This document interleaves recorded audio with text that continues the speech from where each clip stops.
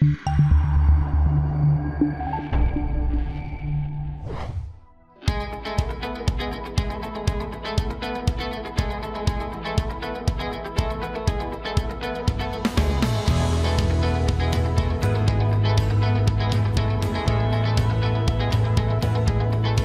my name is Lowell Vanderpool, and this channel is dedicated to IT students, IT professionals, and anyone who enjoys learning technical subjects. IT professionals and power users are always looking at ways to solve problems and get the job done quickly. A lot of us forget the power of the run command. Now, to get the run command up, I can do the Windows R. That's a good keystroke, and it allows me to pull up the run command. It is different than the taskbar search bar. If I come down here, a lot of us use this, but this is just a search engine, but it doesn't execute anything. Whereas the run command using the Windows R is an execution environment. Let's learn a little bit more about the run command and how it can make our life easier. One nice feature is I can control how Explorer is launched. So I'm going to go on my run command and I'm simply going to type \. And that's going to tell the run command to open up Explorer at the root of C. So if I want a quick way to control how Explorer launches, I can simply put \ at the run command and boom, I'm in the root of C. Often working with users, I need to get to their profile. So I can use the Windows R. This time I'm going to use the period. And it's going to launch an alternative shell that takes me right to that user who's logged on, their profile. I see there my documents, their download, everything that I need to see in their profile. If I would like to look at all the user profiles on the PC, this time I'm going to use .. And that's going to control how Explorer opens, and it will show me all the user profiles on this PC. Quick way to get to your user profiles. Now, if I want to go to a specific directory that the user is working at, Windows R, I'm going to type, I want to go to their download. And it will take me right to their download folder. So that's really nice. If I name the folder, it will go right to that folder. Are there other folders that I can open up in the run command? Yes, you can open up documents, video folder with the downloads, the favorites, or the recent. So these are quick ways to get access to those folders just by typing in the name of that folder in the run command. Couple more things to look at. The run command has an autocomplete, so I can come down here and I can type in, let's say D, and notice it pops up all my D drive related folders and files. I could go back to C and it pulls up all my C drive related folders and files. So it has a nice autocomplete feature. Another nice feature is every command that you type and execute, it keeps a history. So all those things that I like to use, it keeps a history of them, so I don't have to retype them. So those are two nice things about the run command. The run command also has what is known as a shellexecute API. That's really one of the features behind the run command. So there's this rich set of shell commands that we can run that can really make your life easier. So if I want a quick way to get to, say, my Windows System 32, I can simply type in shell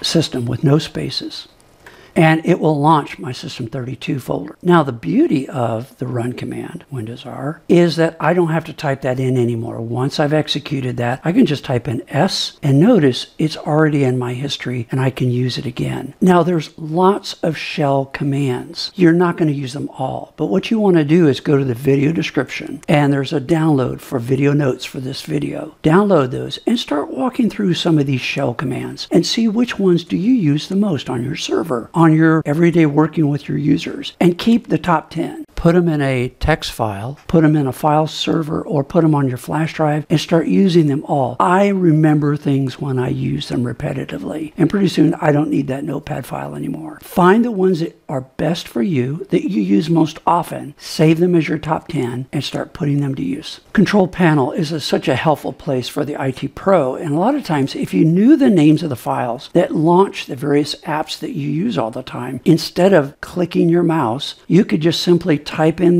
the name of the file that launches the app in Control Panel, and voila, you're ready to go. Let's take a look at those. This list that I have in the video notes is pretty comprehensive. Just about every tool that you use every day, the name of the file that launches that app is in this list. You just use the run command, type in the name of the file, and you launch backup and restore, or the certificate app, or the character map, or whatever you're wanting to use in your Windows control panel. I did discover a useful alternative to the Windows run command. He does provide both installable and portable options for this particular software, and I'm a big fan of portable. I can throw that utility onto a flash drive, onto a file server, and use that tool anywhere I want to go. I do not like utilities that install. I will link you to the website where you can look at this tool. I'll have additional information in the notes for this video, and that can be found in the video description. He's done a lot of nice things with this run command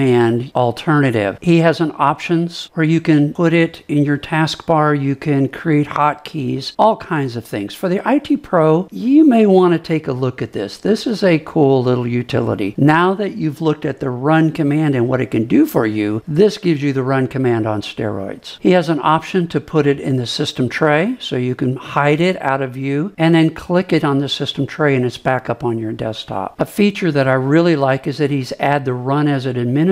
So whatever you type in at the run command, you can just come down here and click on run as administrator and voila, off you go. So these are really nice things. Obviously, this guy understands our work and our job, and he has added a lot of nice features here. He has a favorites, so you can all kinds of tools, Explorer, system tools, utilities, almost everything that you want at your fingertips, he has built into this small little portable run command. Very impressive. If you come down here, you can click the little icon and you get Task Manager. He added a quick shortcut here that launches the dialog box that allows you to change the name of the computer or put it on the domain, which is something we do almost every day. He also put shortcuts for registry editor, command line, PowerShell, control panel. Seriously, I think you could get addicted with this little tool. Check it out. Another alternative to your run command is a portable utility that you can download from winarrow.com. Group of programmers write this software. I have a lot of respect for them. They have a great blog. If you want some really good insight to Windows, these guys are really good. They have a utility called exec.ti.